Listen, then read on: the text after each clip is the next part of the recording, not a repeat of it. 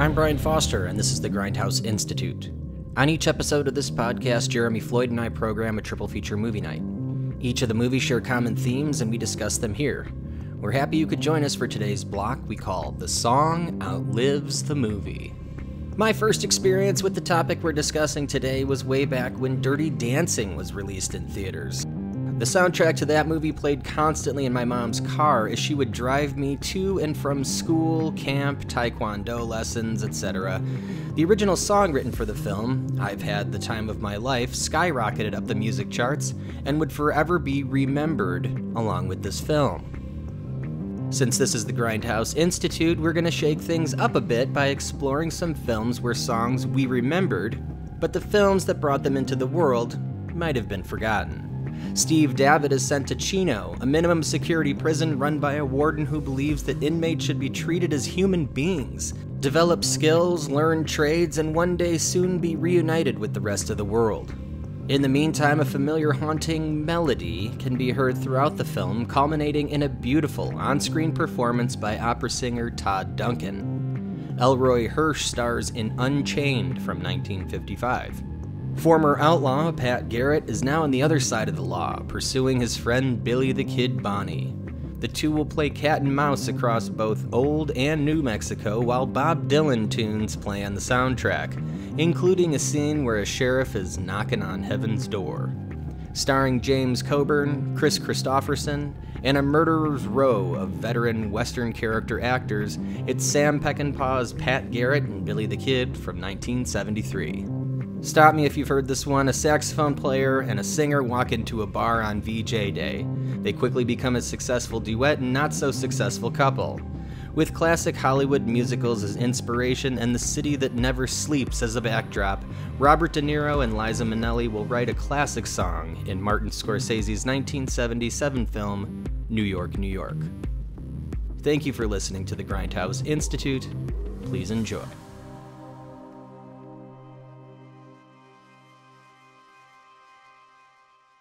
And that's what you're going to call it, New York? New York. I thought since we met in New York, we live in New York. My vagabond Shoes. shoes are longing to stray and step around the heart of it. New York, New York. Welcome back to the Grindhouse Institute. I'm Brian Foster. With me, as always, is Jeremy Floyd. Hello, and how are you? Well, you know, some days it's kicks, and other days it's kicks in the shin. Top of the heap. The top of the heap, huh? Is that what? Okay. I don't have to say heap, you know. We live in New York, we met in New York, and This is the most interesting subject I think we've had on this show. A subject that was brought up to us by a friend of the show, Andy, who's joining us today. I'll let Jeremy do the intros again. Actually, I'll let him do that right now. There you go. Right on. So we're exploring a fun little topic here. It was born out of a conversation we had on, I think, Andy's first episode, where we talked about the Man Who Knew Too Much and the song that came out of that, which was Que Sera Sera. And essentially we had a conversation about it, and we thought about, like, well, what are some other films where very popular music came out of some lesser known films. And we've got a little array for you today, and to take us through it all, Andy Buigues. Welcome. Thanks. Excited to be here. This is great. Yeah, like you said, Jeremy, I think discovering that Que Sera Sera came from The Man Who Knew Too Much was really, really cool experience. And that experience of like, oh, wow, that song is from this movie, really spurred this idea. And even more so when the song has become famous by other people covering it. And so it kind of takes on a new identity, and it just becomes embedded in the mind as belonging or, originating from someone else. It's really cool to come across these in movie history. So excited about that. Most definitely. The three films we're talking about today are Unchained from 1955, Pat Garrett and Billy the Kid from 1973, and New York, New York from 1977. And Unchained is the one that blew me away. Considering how popular that song was Unchained Melody, I should say, from the movie Ghost. The Yeah. Righteous Right. Brothers, I believe, sang that one. This version was completely the same, but sounded completely different. And this film I had never heard of in my life, so I think that this one probably works, especially for the lesser-known film part of this. Leave it to this show, yeah, exactly, to find some obscure movies. Yeah, and of course, this one was also hard to track down and watch. But it's interesting. I feel like with all three of these songs, so the songs we're talking about are Unchained Melody, Knocking on Heaven's Door, and New York, New York. Yep. But with all three of these songs, I feel like, they were all sort of hits like immediately, and then were covered endlessly. But somewhere between it being a hit and a pop song, it got lost that it originally came from a movie or was written for a movie. New York, New York actually became a hit when Sinatra actually started performing it in New York in '78. So, right around the time the movie came out. But what's interesting is that Unchained and Knocking on Heaven's Door were kind of hits immediately. Unchained, I think it was within that same year, there were already 3 covers. The songs, you mean, yeah. The Unchained Melody song that was written for the movie. Within that same year, there were already 3 covers that hit the Billboard Top 10 in the U.S. and another 3 that hit the same Billboard Top 10 in the U.K. So it was that one became a huge hit right away and a standard. And then Knocking on Heaven's Door, was actually part of the soundtrack that Dylan wrote for the film, and the album itself, although it was not necessarily well received, Knocking on Heaven's Door was a huge hit that came out of it, and then became covered multiple times. So that's one thing that all 3 of the movies have in common. And you ruined it for me. So apparently Axl didn't make this song up himself in Guns N' Roses. Yeah, I thought maybe it had been written for Days of Thunder, but I was completely mistaken. I was completely mistaken. And it's funny, Unchained Melody wasn't written for Ghost. Exactly. The Righteous Brothers. That's a fascinating one. Not that it was written for Ghost, but it's interesting that it became this huge hit. And then in 1965, the Righteous Brothers covered it, and that became what they call the jukebox standard, right? The one that everybody associates with the song. Right. Unchained Melody, yeah. And then it got like a, rediscovery or revitalization in when it, premiered in Ghost. So that was, and then that became associated in popular culture. So it's interesting how kind of it jumped from this one movie where it was created and written for it, and then it became a hit on its own as a single, and then it became associated with Ghost just because of the popularity of the film. So it's kind of had this life of its own in movie history. But we've talked about how people like Tarantino can use a song to kind of change the original vibe of the song, if you will, with whatever's visual on screen. I think Unchained, the lyrics and everything work really well for this movie. It was clearly written for what this movie was about. Right. And I think it works for Ghost too, so it's interesting to hear the 2 different versions, with a different context. Yeah. Yeah, well, it's a song about longing for a love that you're separated from. So that is actually, I had the very same thought, which is in watching it, is that, and I think it goes for all 3 of these movies, and I'm sure we'll get to that, but, the movies are the songs are so embedded in our mind as part of popular culture, and they've taken on a life of their own in the sense that when you listen to them, you bring your own meaning to them, right? For a long time, Knocking on Heaven's Door just had this kind of anti-war association that I always had with it, and especially because of additional lyrics that were written for it in some of the covers later on, especially the Guns N' Roses one. But even then, I remember that it was used in the trailer for Black Hawk Down, and it was like they had a teaser trailer that used the Knocking on Heaven's Door, and it was awesome. Yeah. So, there's this like anti-war association that I always had with the song. But when you watch the movie, you realize that like it was very specifically written for a scene in Pat Garrett and Billy the Kid. When he says, "Mama, take this badge off me," he's referring to a character in the movie. Lyrics, yeah. And like Slim Pickens' wife or whatever's named Mama or whatever. What in the wide, wide world of sports is going on here? And in its, when he said in the song when it says it's getting dark, too dark to see, it just matches that scene in the movie where Slim Pickens is sitting beautiful by that river, and the sun's going down behind him as his life's expiring. What a shot, right? Yeah, and it's it's not the association that I've carried for years with the song, right? No. Like there's also the associations of Guns N' Roses and. Maybe some people associate it with Days of Thunder, and so you bring up a good point, because it's like with all three of these songs, like what helps them sort of transcend their origin, which are these movies, is just sort of how broad and interpretable the lyrics are. Right. It's not Unchained Melody is not specifically about a guy in a minimum security prison in longing chains to be out and be with his wife or whatever. You can apply that to other contexts.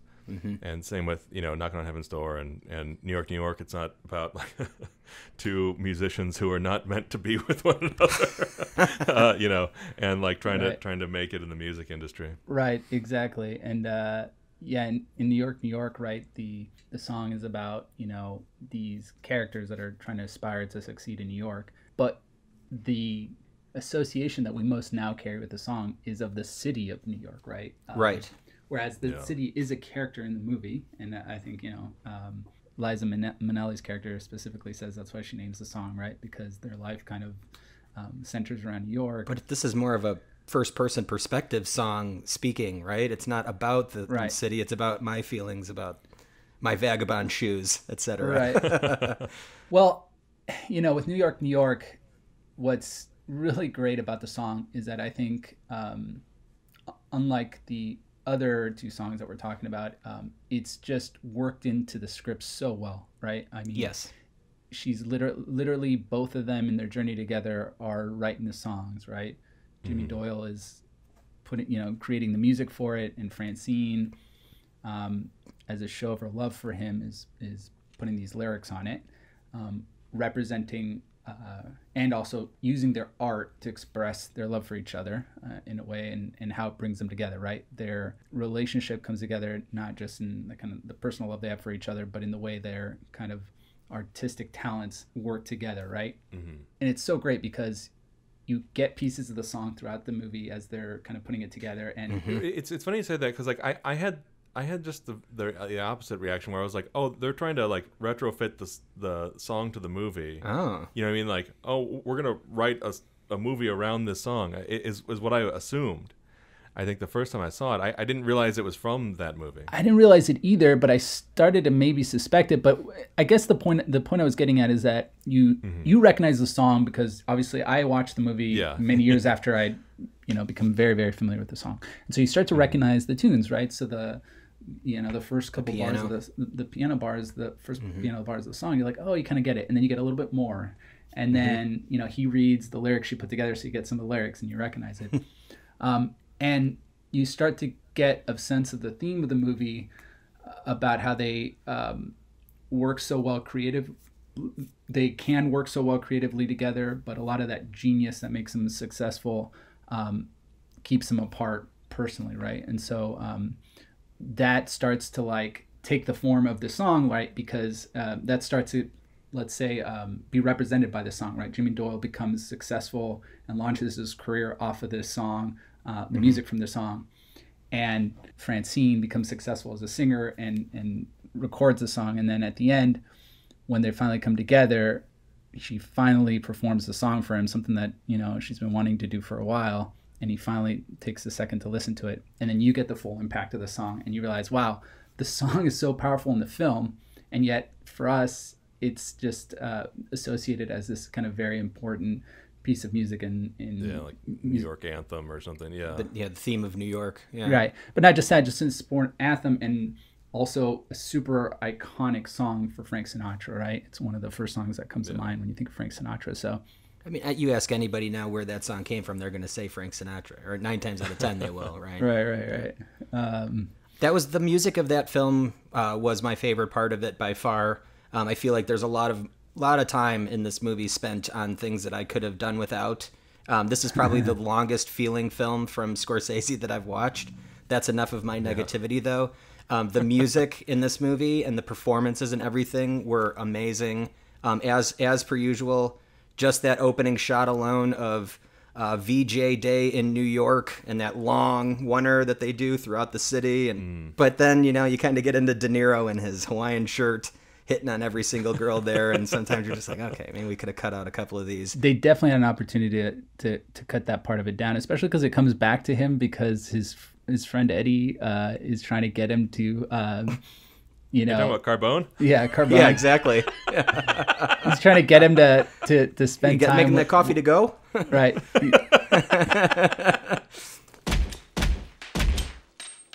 Come on, make that coffee to go. Let's go. He's trying to get him to spend time with his date's friend, and it turns out to be Francine. And so, like, they would have been brought together back in the scene. Right. I think a lot of those scenes between the two when they're first meeting, there's a heavy improvisation. I mean, that's one of the things that's the movie was known for, is that Scorsese talks about this. He wanted to move away from kind of the kind of gritty, realistic films that he had been known for, and so he has this homage to the classical musicals of Hollywood, and so he wanted to like bring his love for that to this movie, and so there's in the way the film's presented and the look of it, and the sets, there's this high level of artifice that you're kind of aware of, but he wanted to bring the subject matter as well as the performances that were more contemporary and verite and very tour de force. And you definitely get that, right? Like a lot of the times you have De Niro bringing his very iconic tour de force performance, which isn't generally how these films would have been acted out. In fact, some of the character actors, like the band leader that ends up becoming Francine's like musical director, they just have this look and performances that are, seem like they were straight out of 1940s, right? At billet doux, I'll elucidate a tender message from a certain female party. And then you have De Niro that's kind of bringing this performance, like especially one that comes to mind is the scene when he's driving erratic in the car and right before she goes into labor. I remember watching that for the first time, just being completely like rocked by it. Did I ask you to get pregnant? Did I ask you? Because she's in the back seat, right, as he's driving, trying to talk to her and yell at her. Like, that was a hard scene to watch. And they had like the lights going crazy as if they were driving nuts. Yeah, obviously they weren't moving, but it was nuts. Yeah, I think that's the best example of what Scorsese was going for. Because in that scene in particular, you're so wrapped up in the performance. And I mean, it harkens like, I remember, thinking, man, I feel just as uncomfortable as I am watching a scene in Casino, right? Like that moment in time. And you just get so wrapped into just how intense this moment of vulnerability where, he's lashing out and kind of, speaking the way he really feels, and it's coming out and it's painful. And you really feel that, right? Even though it's like you said, like it was, they probably weren't really driving on the street. It was just, if you take a step back or just look at the mise en scene, there's a level of artifice, but you get so wrapped up into the performance that you forget about that, right? And I think that really encapsulates like what Scorsese was going for, but I feel like maybe that's not something that would appeal to everybody, or maybe just the pacing itself makes it hard for people to get wrapped into it, because that's one of the things that always sticks out to me is like, to me it's like the movie doesn't really get going until the final hour or so. Yeah, it's about the time that their band takes off and then she becomes pregnant, right? The first, because that's technically when she kind of goes on her own, or about to go on her own, right? Well, it's the first major obstacle in their relationship, right? Like up until then, they get married, and I feel like the movie could have started there. Almost.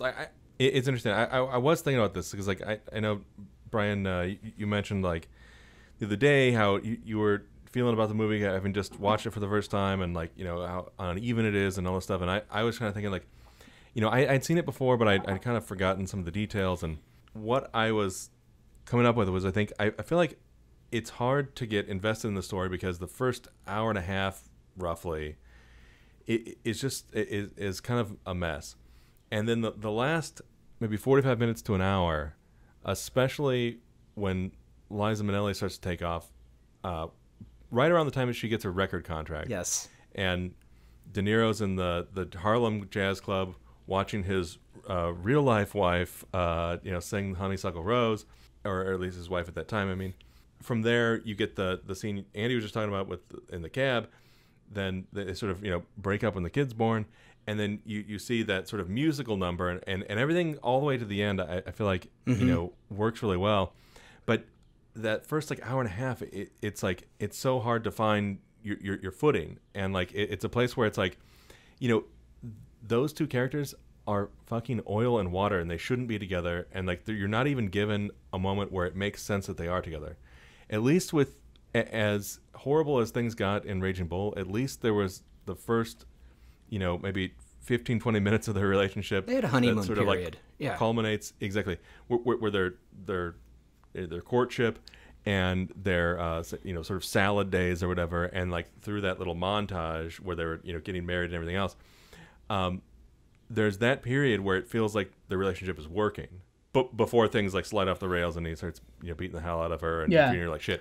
In this one, it's like from the very instant they meet, like he's being shitty to her, and she has like sort of no reason to want to be with him. It's weird. I mean, I didn't have any reason to want to watch him anymore, seeing how he acted. If they'd have showed him as the performer that he was first, or at least like got to that sooner, and you could see those skills, then I would have understood, more of the tormented artist, or the the person that wants to be the lead and things like that, is not going to let anyone take over his spotlight. I could have understood that a little bit more, other than how he started in the film. Because I was thinking, like, I mean, this isn't something you could sort of recut. Yeah, exactly. Because and what I was going to suggest was like that. It seems like it would have been great to have him, De Niro and Liza Minnelli, sort of get together because they were just on that touring band together, and then they find out that they're really good at creating songs together, and they're really good professionally. The boy-girl act. That's it.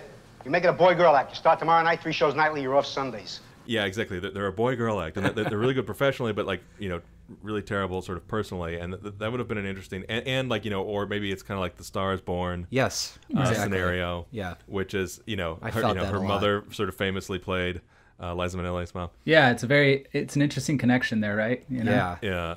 And that's essentially what happens in this movie, and De Niro's playing the James Mason role, but he's not on the downslope of like great stardom. He's just like, jealous of her stardom and success and everything else. I think what challenges your engagement early on is more of a pacing thing. That there is a narrative element, which is like, why does she go along and get swept up by Robert De Niro? Yeah. I think that you could have addressed that by just, like Brian said, having her be very impressed by his talent, because it kind of gets lost a little bit because there isn't that scene where, he has to prove himself to join the band. He kind of, she kind of just gets him onto the band. But the idea is that he's very talented. And so you could imagine that she is kind of swept up by that. Also by the fact that he's so persistent and so, funny at times. What's that? Pushy? No, yeah, that's it. Yeah, but sometimes abusive. Yeah, persistence a good word. Yeah. But he's also kind of funny, And I'm just saying, like, I'm not saying that it's there. I'm saying you could have played those things up. I mean, I remember watching and just thinking, Robert De Niro is, can be very funny, right? I mean, now we kind of know that because he's done some comedy. He was really funny in the road rage scene. Yeah. Oh, right, it's like right, fighting exactly. over the parking space. Yeah, I mean, it's like exactly. Not that you wanted that scene in the final movie, but it was funny. Yeah, what's funny is that's again, I think that was Scorsese's homage a little bit to Screwball, because I feel like there's an element of Screwball comedy to that first act that I think we all agree lasts a little too long before the kind of dramatic turn of the film. Is that like the cab kissing scene? Was that kind of a Screwball thing where he wouldn't let her go and she's like... Yeah, well, not just that. Think about him like sneaking out of the hotels and like him pretending to have a wooden leg. Like, we know you're not going to pay the bill, sir. Yeah, I mean, not just that. His homage to the Screwball comedy in that first act, it just goes to the fact that he's being so persistent to gain her affection, and going through the, doing these kind of crazy, wacky things to do it. And so I felt like there was a lot of that. So just like in those movies, you can portray it in a way where you understand that they get together, even though they go through these kind of wacky scenarios and oftentimes put themselves through these really difficult and embarrassing situations. I think he could have done that, and it could have worked.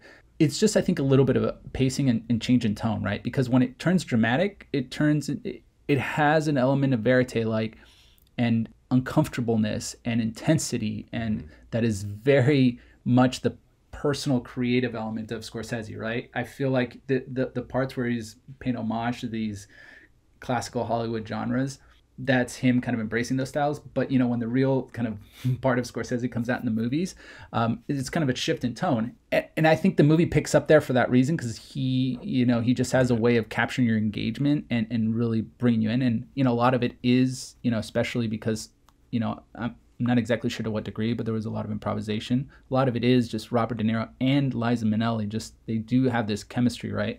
And so I think for that reason, that sudden shift, it kind of, and the fact that the pacing is a little slower at the beginning in terms of the narrative pacing, it does kind of make it hard to stay engaged. But once you are engaged, that whole, I would say, middle of second act to the end of the film is just awesome. I think it goes beyond pacing, though. I mean, it's like, my original sort of half-baked thesis was from seeing it from the first time I saw it, was that, this would have really benefited from having Thelma Schoonmaker on. It's like, she sort of joined the Scorsese troupe after this movie, or Raging Bull, which is the next one.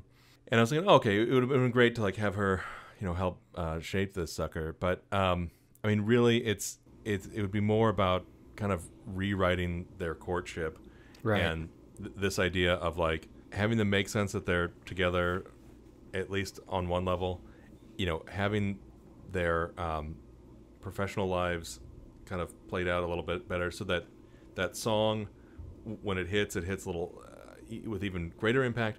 And then see how like his career was starting to take off, and then she like surpassed him, and then of course like this piece is in there a little bit, but her surpassing him, like then of course like sort of ruins like whatever like little chances they had of having a relationship, because he can't handle that how much more successful she's becoming.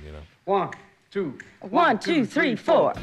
Don't ever do that again. You do not kick off the band. I kick off the band. You understand? Don't treat me like Don't that. ever do it again. Couple quick little connections. I don't know if you guys noticed some of this stuff, but like at one point, during that screwball comedy scene, you're talking about Andy, where he's like, faking his leg injury to like sneak out of the hotel and whatever.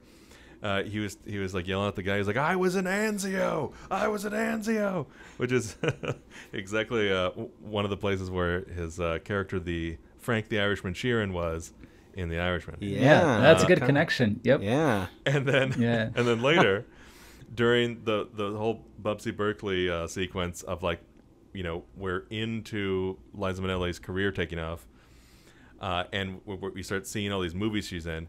At one point, one of the movies she was in was Aces High, with the Sam Rothstein dancers. Really?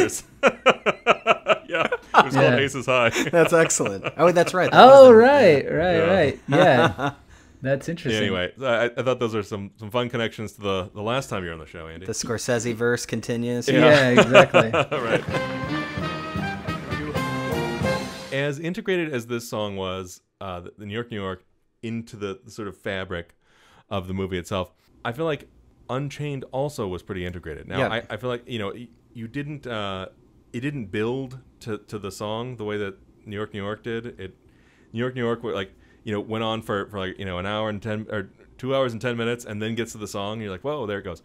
But in Unchained, they did weave it into the plot, and it made sense why they were doing it. Like a couple of the guys were, there's this whole subplot of musicians and exploring people's talent and everything else while they're locked up in Chino.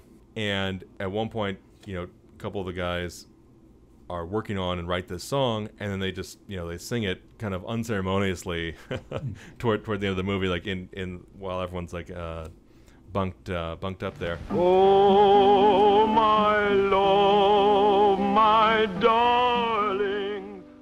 It's funny how different the original version is, right? You have I want to call him Tony Todd, and that's not right. Todd Duncan. It's not Candyman, but it's the opera singer Todd Duncan. Yeah. He sings the song. Bill, yeah.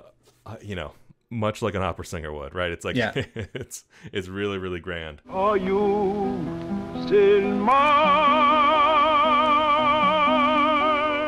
It was interesting seeing how that came to be in this movie, which, let's face it, a lot of the movie kind of feels like an educational film. I thought it was like an industrial. Yeah. A better prison system is possible. Right. Yeah. Type of film. It's the anti-Shawshank, for sure. I mean, yeah, exactly. Yeah, or like through the looking glass, Shawshank. Yeah, exactly. Exactly. It's the alternate universe Shawshank, right? It's this. A compassionate warden. Yeah, it's this prisoner who has to come to terms with the crime he actually committed. Minimum security. This warden that's very invested in the prisoners' well-being and reform. And he teaches them how to escape, just in case they want to get out of there at some point. Yeah, exactly. The whole movie, Steve, the protagonist, is actually trying to escape and then decides not to. Yeah, exactly. Like you were saying, Brian, like they're invested in like getting them to learn trades, and they're just it's not just like slave labor and graft. You can leave whenever you want. Exactly. Yeah. And yet they still had the scene where he was trying to make a case that he's reformed and ready to be released, and he's still got sent back for another 6 months. 6 months to get his sentencing still. Like he still doesn't even know how long he's supposed to be in prison for this. Also, it's the anti-Shawshank in the sense that he's facing hard time, like a total of 3 years. Right. Not life. It's funny, like the Shawshank connection, because Andy, you watched this movie at first, and you mentioned the Shawshank thing, and I was kind of on the lookout for it. I mean, a lot of it's very obvious, but like there were a couple moments where it was like, I feel like the Todd Duncan character and another guy who was not Steve, the sort of main blonde, Kirk Douglas light character. Elroy Hirsch. They were Elroy Hirsch, football player. Right. Yeah. It was a famous football player. Yeah. But his like chin and everything he had that sharp Kirk Douglas look. Yeah. Yeah, I think they were going for the Kirk Douglas look. I don't know if they quite got the performance they were hoping for. Well, he had the look. He just wasn't bringing the performance. But what I was gonna say real quick was that, like, Todd Duncan and some other guy were talking, and there was this really low shot on them, and behind them you saw like a guard tower, and it looked so much like the scene in Shawshank where the sniper, the warden is talking to the young kid, and then he's like just give me that chance. That's what I thought. Well, it's interesting. They even have the scene. You know how like the inmates rally around in Shawshank. They rally around helping the young inmate get his high school degree. In this one, they rally around the inmate to get his hand operated on so that he could play the piano again. So there's like through a relationship, right? Like they're building a library. Yes, they're building a library. Exactly. Exactly. The sort of core relationship is between a black and a white character, in the 50s, and when Shawshank took place, that was a big deal. Yeah, I really wonder if either Stephen King or Frank Darabont had seen this film. 100%. Oh, I feel like for sure Stephen King had to have seen this movie. And like the Todd Duncan character, he was a singer, so he was sort of musically inclined. I don't know if you remember the detail in Shawshank where Red is supposed to be musically inclined, and he has that he gives him that harmonica and everything. Oh, that's right. Yeah. Although in Unchained, he expresses a little more because he doesn't have the boot on his neck of the Shawshank repression in the minimum security prison here.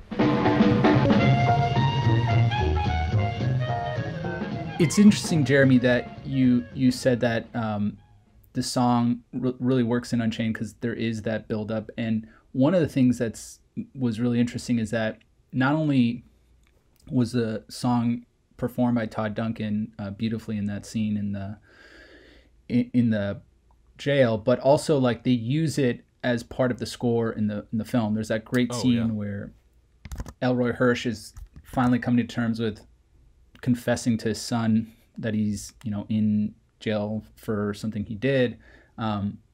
The score is the melody to Unchained melody, and it just works really well, and made me think that it's really interesting that it doesn't just work as a song, but the melody itself really works to underscore the emotion of the film. Yeah, it worked for Steve. It worked for Eddie, the piano player, when he was playing his 2x4 painted like a piano to try to practice to get his hand working again. Like they had it going there. It came in a lot of good moments, and it worked for every one of them, I think. And I do agree, it was a nice little seasoning of it during the film, that once they sang the whole song, it all kind of came together in my head again as well. They did a nice job of that. Yeah, and it's really nice coming across it in this film because, like Jeremy said, it's a very different performance than what we're used to. Very different, but very beautiful as well. But yeah, it is interesting, going back to the Shawshank Redemption, because the movie does focus a lot on all those things that the inmates are going through that makes them really human. It it was based on the book written by Scudder, the first superintendent who started the Chino Correctional Institute. He's the warden in there. Correct. And it was about kind of humanizing the prisoner experience. And it's interesting that a lot of that, I think, was also done in Shawshank, right? And you just highlighted that scene where he's like trying to, play the piano the way he used to do, on a regular basis. I love the idea though that, they're prisoners, send them to prison, but when they come out of prison, have them be functional members of society that can go get a job with a trade, with knowledge, with a skill. And that's kind of where this was at. And, that's not the way it is. This was obviously a short-term experimental thing, right? Yeah.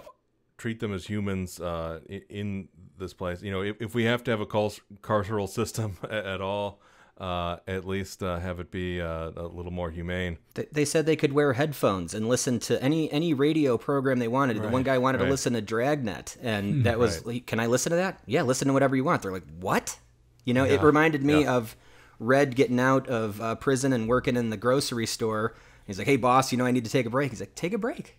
He's like, wait, I can do this on my own, Actually, you're right. Like, there was a moment where I can't remember the wording, but they talk about essentially the idea of people being institutionalized and wanting to stay inside and everything. Yeah. In Unchained. Yeah, it's interesting because, it was, that aspect of the film was really fascinating in terms of how the warden was approaching, people could leave whenever they wanted. And there wasn't a heavy focus on keeping people in because you got one shot, and the idea was that this was your shot at redemption. But the main punishment though was like, if you guys keep trying to escape, then this experiment is over. The people that are allowing this to happen will say no more funding. You'll ruin it for everyone else. You'll ruin it for the future of this potential, and it's not a thing anymore.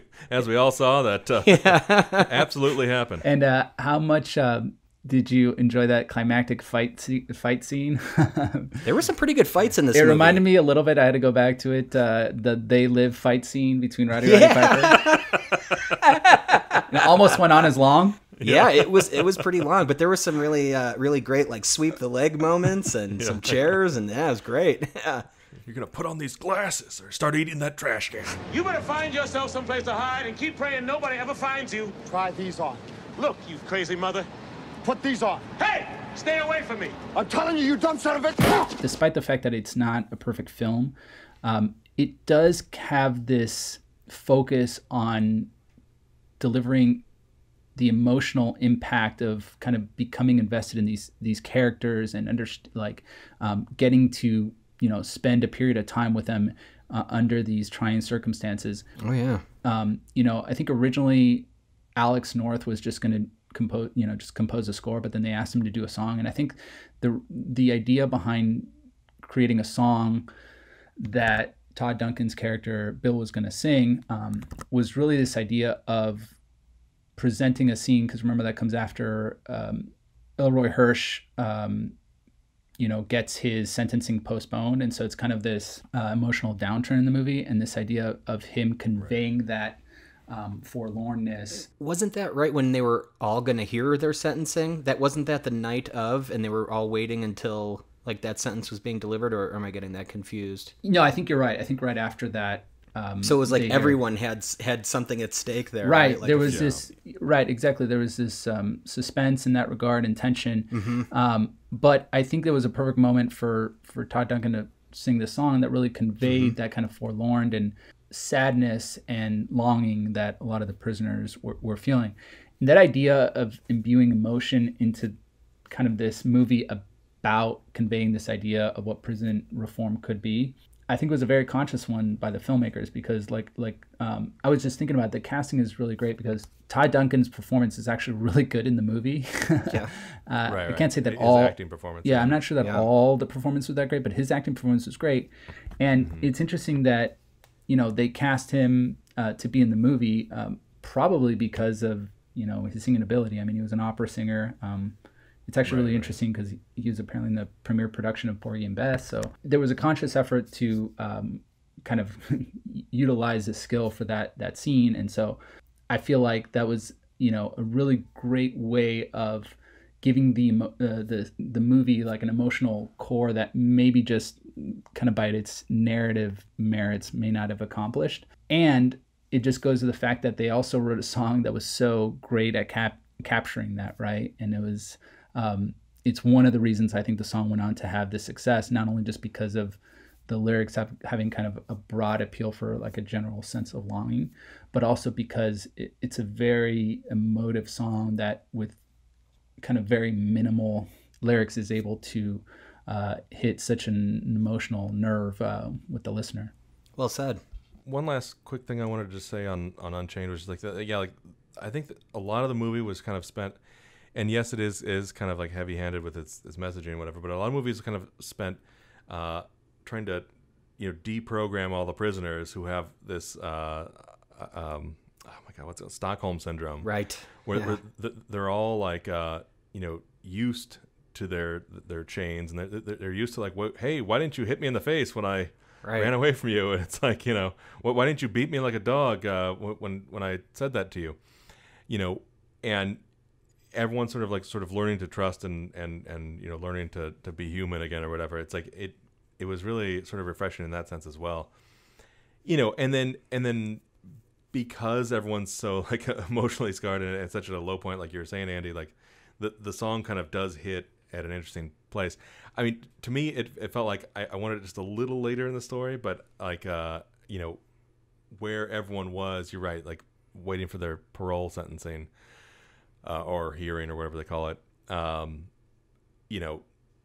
did like have that impact on you when you were watching it. Yeah, and what is also really interesting that you brought up this idea of not focusing so much on the punishment perspective of the criminal system. I think it's actually comes across in the song as well, because when Alex North convinced Heiser to write the lyrics for the song, they focused on the sense of longing and that the prisoners experience, as opposed to that kind of corporal punishment aspect of it. In fact, I guess they kind of did not want to include the word Unchained in it, even though it was in the title of the movie. So, and it is interesting because I think that's why the song works so well. And not only was influenced, right, the song itself was written for the movie and influenced by what's going on in the movie, but also adds a really great layer to it, because it adds that commentary where it's like, when it comes to prison reform, let's not focus so much on adding more guards or adding more walls or being harsher or being more punitive or corporal punishment, but let's focus on humanizing inmates, understanding what's going on. And I think the song adds to that. And so in that sense, like, the song not only works well on its own, but it also works well within the movie. And I think that's a common theme with all three of these songs and why they were so successful. You're poor company, Pat. As much as some of the music doesn't work so much, and Pat, Garrett, and Billy the Kid, I agree. The song Knocking on Heaven's Door, just because the song is so goddamn good. Yes. And the scene itself. You mean the score when you say the music? Yeah. Right. The scene in and of itself with Mama's performance, Katie Hirado, I think it's the actress. all that stuff like really paid off with that music. Whereas like some of the other stuff, even though like the lyrics were on the nose about, you know, what the bounty hunter was doing, and, you know, some of these other things like, you know, oh, Billy freed himself, and like, and then like some of the instrumental score as well, like in Pat Garrett, it didn't have that same impact. But you know, it's kind of hard to tell if it's like, is it just the combination of that song being so powerful and Mama's performance that kind of made the scene where we get Knocking on Heaven's Door so powerful, or was it mostly like the song itself? I mean, like, but in any case, like, even though I wanted a lot more of the sort of Slim Pickens character before we got the demise of Slim Pickens, the moment in and of itself, like the scene in and of itself, was really great. Well, this, I think, if we're ready to jump into it, kind of gets at the core of the kind of big debate, which is whether Sam Peckinpah actually wanted the vocals in the scene or not. Oh, really? In terms of Pat Garrett, and like, unfortunately, kind of like, you know, Blade Runner or something like that, there's just a bunch of different cuts of the movie. It's hard to tell like what the actual movie is, or when you're talking about it, you know, you could be talking about a totally different thing. But according to sort of Sam Peckinpah's biographers, there are 4 cuts. One is the theatrical version. Mm-hmm. Another is the preview version, or the 1988 Turner cut. It was released in 1988, even though it was, you know, done in 1973. And then there's Peckinpah's cut, and then the special edition 2005 cut. Now, the difference between the Turner cut, the Turner preview cut, and the Peckinpah cut, like, apparently they're the exact same. It's just that the Peckinpah cut had Pat Garrett's wife scene in it as well. So when Pat Garrett, you know, hops into his house and chats with his wife for a second, that scene was in the quote Peckinpah cut. And the other addition to it is that the Sam Peckinpah's cut had a scrolling legend that linked Pat Garrett's death to the Santa Fe Ring Teapot Dome scandal. Yeah, obviously that was not in the theatrical cut. So in 2005, Sam Peckinpah's biographers, I think mainly Paul Sador, kind of got a lot of the elements from all 4 cuts and put together a special edition. And basically a lot of it was the theatrical cut augmented with a lot of the other scenes that had been deleted in the various cuts. And by going through and picking what he believed was kind of the best version of each of these scenes, and organizing them to kind of best convey Sam Peckinpah's intention, that's how we got the special edition that we all watched. So it's kind of interesting because I think there's a big question as to whether or not this, you know, would have been the version that Sam Peckinpah would have signed off on. But the most interesting part of that is that in the preview cut, the vocals for Knockin' on Heaven's Door were not in the scene. And as the biographers explain, Sam Peckinpah's longtime collaborator and composer, Jerry Fielding, had been hired to do the score. And Bob Dylan, after he was introduced to Sam Peckinpah by Chris Christopherson, Sam Peckinpah really liked his song. He showed him a sample of the Billy the Kid song, and he really loved it, so he brought him on to write a couple of the songs. But at some point, it looks like either the producers or the studio decided that it would be better if Bob Dylan wrote the score, because it seems like it could have been more marketable. And the idea was that Jerry Fielding was going to kind of oversee Bob Dylan writing the score, and he wasn't okay with that, so he quit. And it seems like Sam Peckinpah held a grudge because of that. Well, there apparently were a lot of things that were being forced upon him, and it was a very difficult production. He was not handling it diplomatically, so it was just my way or the highway discussions, and of course his way didn't happen. So this was after the Wild Bunch, right? Mm-hmm. Isn't this when Peckinpah's kind of on a roll now? Wasn't that a very popular film? Very successful film, I should say. Yeah, I think this was supposed to be a sequel to it. Not a sequel, but a follow-up film. Sure. And MGM was trying to cash in on the critical success of Wild Bunch. Well, I mean, he did do several films in between there, if that's what you're asking. Like, I mean, no, I was just saying because if if the studio had all this hand in it, I thought that Peckinpah at this point would have the clout to say, I'm going to make my movie. Well, apparently it's like very complicated, but because this is also like a time where his alcoholism was getting beyond the sort of like functioning alcoholic level. So that there's some contention there. MGM itself, they were venturing into a lot of other crazy things, such as the MGM Grand Casino or whatever.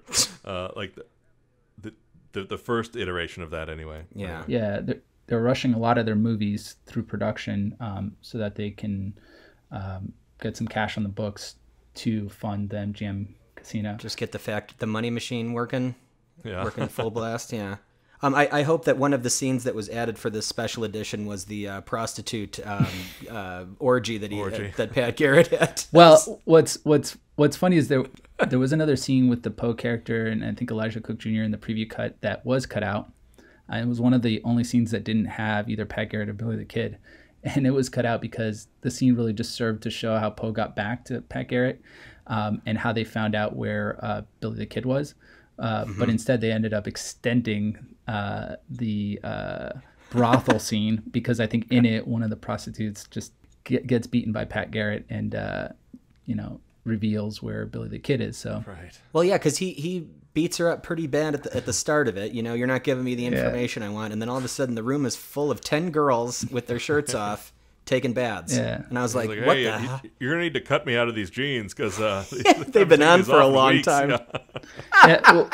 Well, going back to this idea of what the Sam Peckinpah's intentions were, it's interesting because for the preview cut, the vocals for Knocking on Heaven's Door were not there, and there's I think a pretty good, you can make a pretty good creative argument as to whether or not you feel like having the vocals would have been too on the nose. I mean, we now know the song to be so iconic. I'm really glad we did watch it because actually after watching both of the scenes with the vocals and not, I actually feel it is more powerful with the vocals, not only just because the song's amazing, but because it just takes the kind of emotional impact of the scene and wrenches it up because it just playing over that shot of Slim Pickens looking at his wife as his life is beautiful sunset scene and winding down, as that cloud is that dark cloud is falling over him. It's just it's really, really powerful. And I would say this, like a lot of the other score had vocals in it, so it's not like it came out of nowhere. Right. So it felt like a music video in parts. Yeah. When they would move from scene to scene, there was kind of like the singing narrator, like the bard, and that was Dylan singing like over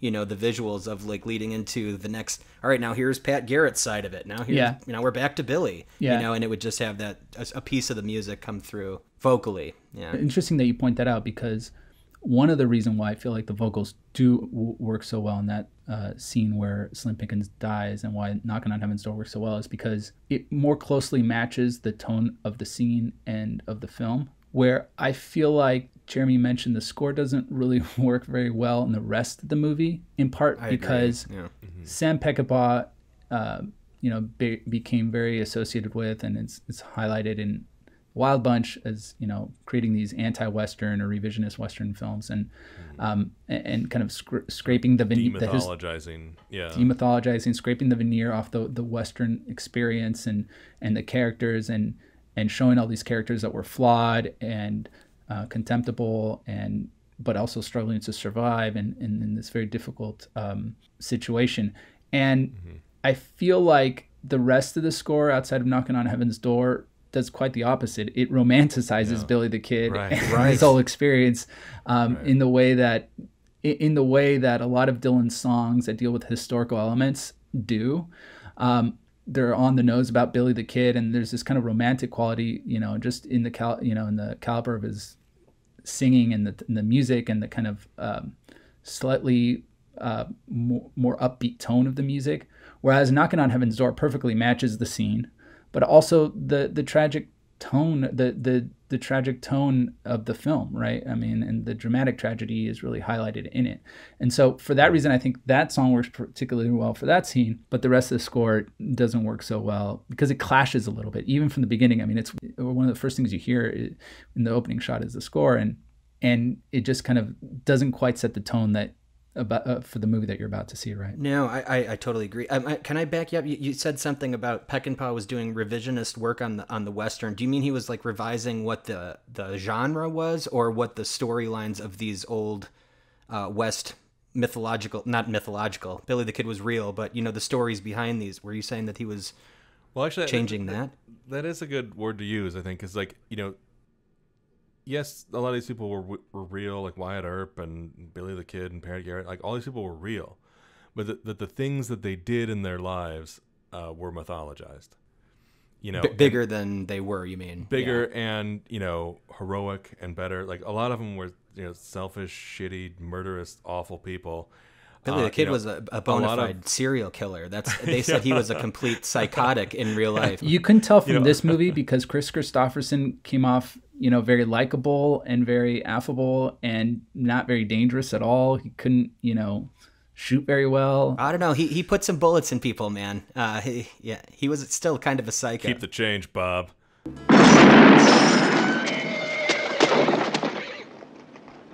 Keep change, Bob. I forget about that scene because it happens early on, but it is true. But that kind of stands out. I would say even when he shoots the other deputy in the back. Are you talking about the Jack Elam? That's Alamosa Bill. Yeah, even with his own gang. Like, okay, let me put it to you this way. You never felt like Pat Garrett was any danger of going up against Billy the Kid. And yet there's that one scene where he's very, takes out 2 or 3 sheriffs, which, apparently really did happen, that he was sentenced to be hanged at some point and then escaped shortly after. But Pat Garrett did kill him in real life, right? I mean, that is historically accurate that Pat... Oh, okay. Except in Young Guns 2, when the old Billy the Kid is telling the story. Part of the mythology is that it's, I know some of the rumors are maybe he let him live. And there have been people claiming to be Billy the Kid afterwards, I think. And I don't think this movie portrays that, and it shouldn't, because it's more of the tragedy. I mean, going back to one of our previous episodes, it really is a little bit like Heat, where they're kind of the flip side of 2 coins. The electorate wants you gone, out of the country. But are they telling me? Are they asking me? I'm asking you. But in 5 days, I'm making you. I was thinking about this. I actually do think that Michael Mann was probably very influenced by this film, because there's an element of Pat Garrett and Billy Kid kind of representing different sides of the same coin, and Pat Garrett making this decision to settle down, and because he wanted to grow old with the West, right? He wanted to everything. Yeah, this was going to be changing, and he wanted to change along with it. Right, selling out to these forces of corruption that were kind of consuming and exploiting what remained of the West, right? And trying to kind of suck all the profit out of it and acquiring it by these, very corrupt means. Him selling out. Then you had Billy the Kid, who wasn't, and had a chance to run away and didn't, and yet they had this intense relationship where they had, presumably had a lot of love for each other, right? I mean, they father figure. I think they said it one time. Yeah. Yeah. Do you guys think that the Michael Mann connection is the fact that Pat Garrett was played by William Graham? Is that his? No, that's not his name. Oh, William Peterson. William Peterson. Yeah. He played Pat Garrett in Young Guns 2. Oh, I did not catch that. That is a nice connection. We were talking about that fine line between like enforcing the law and being the outlaw or whatever. And they had that really great line while he's sitting there with Jack Elam at dinner, and it's like it wasn't that long ago that I was the law and Pat was an outlaw. The law is a funny thing, ain't it? It wasn't long ago. I was the law, riding for Chisholm. And old Pat was an outlaw.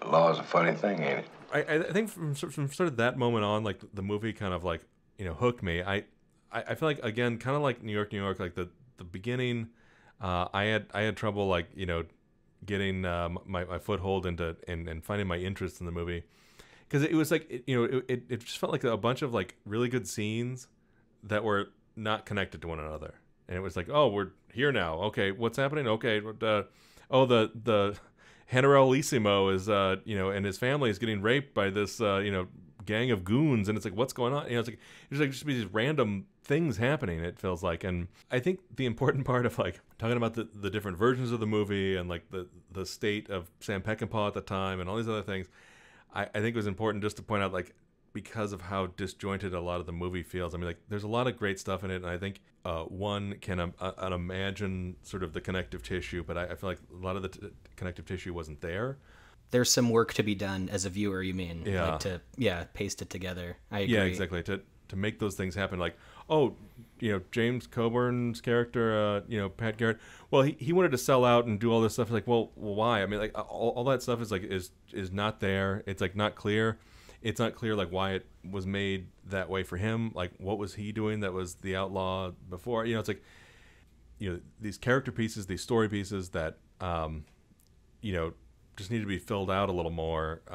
Without having to come in with previous research and knowledge of right. These two, their history, yeah. right? Yeah. But the thing is, like, I mean, despite actually having some of that stuff, the sort of cartilage of the movie missing at times, like, because of a lot of the great scene work and like the actors themselves, like the performances, like the direction, everything else, like, at least for myself, I was left like feeling that the movie was pretty powerful, especially toward the very end there. As much as you'd want to have sort of the beginning fleshed out a little better, it kind of left you on a better note. But at that point in the film, Pat Garrett is well on his way, probably 3 or 4 days of no sleep, of looking for Billy at this point, kind of at the end of his energy level. And I think that's right around the time when he goes into that bar and he has Alias or Bob Dylan read all the cans of food. He's read them aloud so we can hear you, just so he could keep. And then he puts the guy's hat on. Let's play a little poker. And I thought that was a really good. Up Michael Corleone's bodyguard. Exactly. It's interesting how much Bob Dylan is in the movie. He looks a little awkward. I have to say, like you've got Coburn that's like really like sitting in the scene, like owning that. I mean, even Chris Christopherson, I think that this is one of his first movies, if not his first. Mm-hmm. He was amazing in it. Yeah, he was great. He was really good. But then, Bob Dylan it was like almost like someone was like the Peckinpah maybe. He was like, come on, look at the camera. And he kind of, like look around and we need to see your face here. He had a little bit of the wooden performance that we got with the football player in the last movie. Yeah, I mean, it's interesting because it's an all-star cast of Western character actors, and then you've got Bob Dylan. You're gonna stick out like a sore thumb in that instance. Yeah. What's your name, boy? Alias. Alias what? Alias anything you please. Speaking of the ending a little bit on Pat Garrett, it's like, they started with the demise of Pat Garrett before he had any context. I thought for sure we'd be going back to that to get a little more context, but we didn't. And then also, like, the assassination in the very beginning kind of had this, like, upbeat ding dong ding score. Yeah. That kind of it definitely threw me off while I was watching it, because think about how sort of menacing the opening is of Wild Bunch, and it kind of felt like that, with the drums, that sound and whatever would have benefited a scene like that. Also, I guess chickens were definitely harmed in the filming of this movie. Holy shit, that bothered me more than anything in that movie. I know that. I watched that scene a lot, and it is kind of uncomfortable to sit through. I mean, it's very visceral. I mean, those are straight up close-ups of roosters or chickens getting their heads blown off, man. In regard to what you were saying, Jeremy, I think that is kind of how I characterize why the score overall just doesn't work. I feel like that doesn't match the tone of the film. No. It doesn't match that that idea of like scraping the veneer off of this genre. And how much more powerful would that song have been had they just waited on it? You know what I mean? If they had kind of a similar score that matched the film more, and then the Slim Pickens scene, they drop that bomb of that song on you, that would have been so much more impactful. Yeah. While it wouldn't have gone with the rest of the score, so to speak, I think it would have sat on its own, which it already does, at least from our point of view, like as a scene. I imagine it's hard to kind of see what the movie was like back then, but like, because this era of Bob Dylan, actually, because Knocking on Heaven's Door is such an outlier of this era of Bob Dylan, where his like sort of Western sound is more like The Man in Me, the one used Big Lebowski? so ironically and to great effect in Big Lebowski. Like a lot of the other pieces of the score here in this movie kind of felt like that, where and it had that sort of like ironic quality, like based on what you're looking at, like something, you know, just as crazy as the prison escape, you know, with Billy the Kid, you know, blowing away the deputy or whatever he was, Bob, and you know, then we're just hearing this like cheerful, kind of twangy, you know, the man in me type song. Yeah, I think it cuts to a montage of him riding out in the into the sunset like that. But wasn't that after he sent one of those guys to go get him the best horse in town? And the first thing that horse does is buck him off. Yeah. and it was kind of like, go, let me get back on. Yeah. Let me get out of here now, you know? Like, yeah, I was like, he just got done shooting that guy with like a shotgun in the back. Full of coins. yeah. You're waiting for keep the change. Yeah. He did say that, though. Yeah. He said, keep the change, Bob. Yeah. Keep the change, you filthy animal. It's hard to say to what degree Peckinpah not necessarily was involved, but kind of signed off on the theatrical cut. You know, some places you read, it says that they, you know, the cast and crew disowned the theatrical cut. Paul Sador in the commentary says that he, you know, Sam Peckinpah did a lot of work on it. But did he sign off on it? Is that the ending he wanted? Would Bob Dylan have done most of the score? Would we even have heard Knocking on Heaven's Door in the movie? So it's interesting that it's, this kind of gets back to that question as what is the film? Is the film, you know, what we've seen and what gets established in popular culture? I think there's been an attempt to kind of rewrite that with this film. Or is it what's the director's intention all along? You know, it's kind of hard to say. And if they didn't use the vocals, would the song have ended up in the album, which although apparently wasn't very critically successful, it became a huge hit. So it's kind of, would he? I mean, presumably Sam Peckinpah didn't want him to write songs, but who knows if it would have ended up in the album if they chose not to use it in the movie. No, exactly, and you know, it's the director's intentions and whatever else. I mean, it's like you can't just go off the director's cut. You know, as technical as that sounds, like, you know, in the editing process, you know, you get the movie, you get an assembly, the editor puts together a thing, that's the editor's cut, and then the director comes in, changes stuff around. That becomes the director's cut. That then is shown to the studio heads, and from there it's winnowed down and becomes the movie that is supposed to come out theatrically. Now, in this case, he was like kicked off the project at one point, or like, you know, had certain things taken away from him. He apparently maintained that preview cut plus the wife, Pat Garrett's wife scene, was his, like, I don't know, his cut or something. But you know, and that's the cut he would show to a lot of people. Exactly. I mean, famously, and stuff, so. I guess Martin Scorsese's side around the time he was right. Finishing Mean Streets, and he really liked it. Interestingly enough, there's some very interesting connections between Martin Scorsese and all the films. Right, we have L.Q. Jones in this movie in that pivotal knocking on heaven's door scene. I'm Rothstein. Who was it? Exactly, is in Casino. You also wasn't there a version of Unchained Melody in Goodfellas? Yeah, exactly. I mean, it was a way different version. It's like doo-wop version. Yeah, like most people kind of stick to the well, now the Righteous Brothers version, but like the Righteous Brothers version, you know, is not too far off from I think the original sort of opera singer version. But this one was way different. It sounded a little more like Speedo, if you remember that song in Goodfellas. But it was just used as like source music in Goodfellas. Oh, my love, my darling, I'm hungry for you. It was really great to watch all these films. I had seen New York, New York, so that's one of the ones I started off with, but I had not seen Unchained or Pat Garrett and Billy the Kid. So it was a really great experience, like I mentioned earlier, and just seeing these songs in the original form for the first time with the intended emotional impact, you know, at the same time recognizing the songs, but also understanding their, you know, power within the film. And what's really great about all three songs, I mean, notably, I think all three of the songs have become their popularity in just our popular culture and just our consciousness has kind of outgrown all these films, right? I mean, that's why we pick these films, is that, very few people would probably associate these songs with the original films. We mentioned Que Sera Sera had the, kind of same effect. And what's interesting is part of that is because, they're not perfect films. We have with Unchained, it's kind of more an adaptation of this book that was meant to kind of convey all the ideas. Yeah, it's informative. It had kind of an educational quality to it.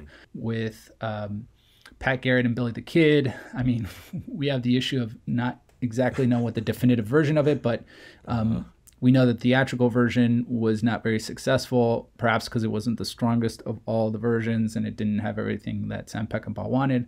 And then, New York, I think, is probably one of the kind of lesser known or seen or known or loved Scorsese films. Celebrated, yeah. I mean, I actually have grown to really like the film and really like watching it and can kind of sit through that first opening act. But, it's not a perfect film. Like Jeremy said, like every time you watch it, you kind of reminded us some of the things that could have made the film bigger.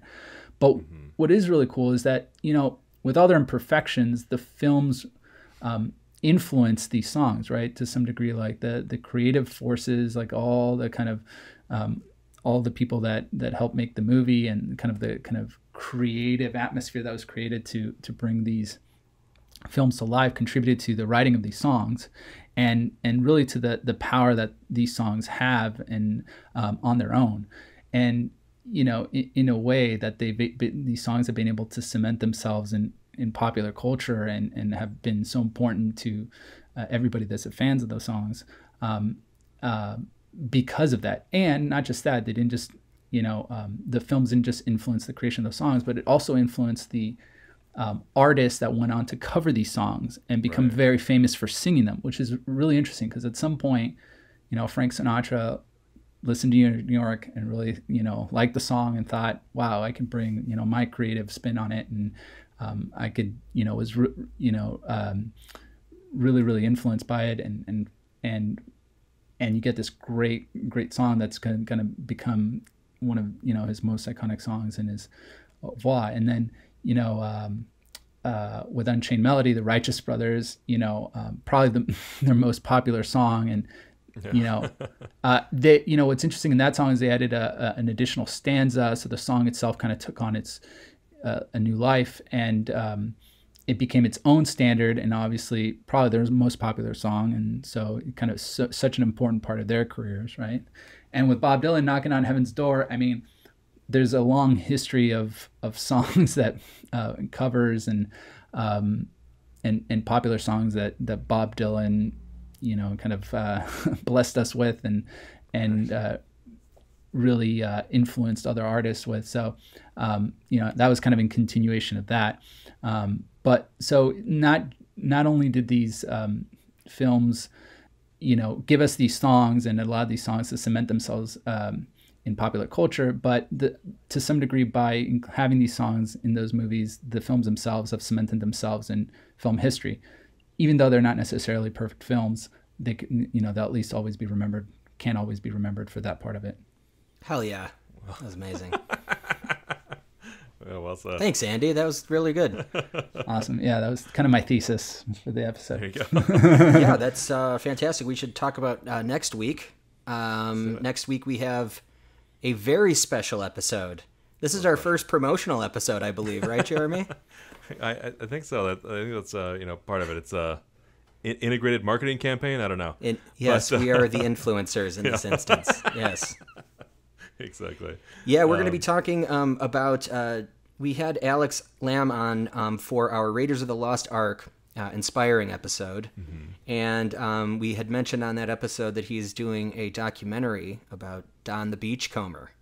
And we will be having a special episode all about that. What are the films again, Jeremy? We've got movies programmed by both Alex Lamb and his co-producer on this Down the Beachcomber documentary, Maxwell. The movies they picked were the 1950 documentary Kon-Tiki, the 1958 South Pacific, and 1963's Donovan's Reef. all sort of taking place in the sort of South Seas in various realms of Polynesia, and kind of expressing America's fascination with Polynesia at that time, as well as tiki culture in general. I'm sure that they'll have a better way to tie all that together, but that's how I understand this one to be. I'm looking forward to that one. Yeah, it should be fun. All right, thank you so much for listening. Please make sure to subscribe and follow us on all the podcasts and social platforms at the Grindhouse Institute. And if you really want to give us a boost, check us out on Apple Podcasts and leave us a rating and review. It helps us to get noticed. Thanks so much, everybody. We'll be back next week. Ciao.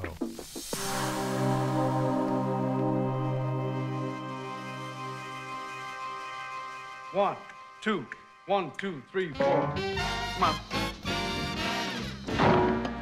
Like that? Yeah, it's good.